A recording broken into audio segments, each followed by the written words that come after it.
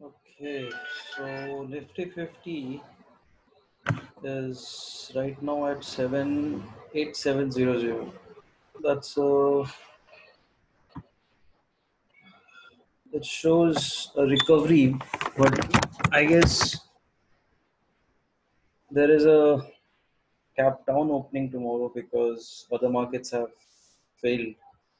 And if you see the option chain, a significant amount of position buildup has happened in 8500 and at 8100. So I am guessing that market will be going down, and my probability of the market going down is higher as compared to going it up.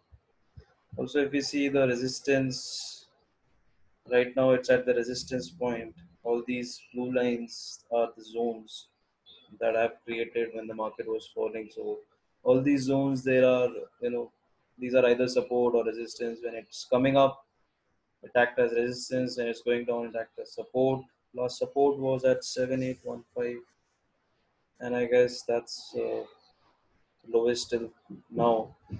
But you can't say right now with that this market, whereas it's a very weak market, and a lot of governments are trying to bring this market up. So fiscal stimulus are coming up, and lot many information news is coming from different areas. So there might be a recovery also from 7800 level.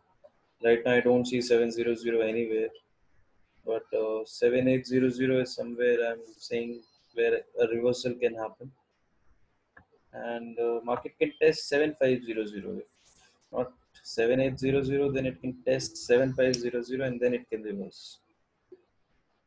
So that's my Nifty view, and I know there are many people who wanted 6,000, but I'm being more optimistic here and think that at least this expiry, March expiry, market will not go below 7500.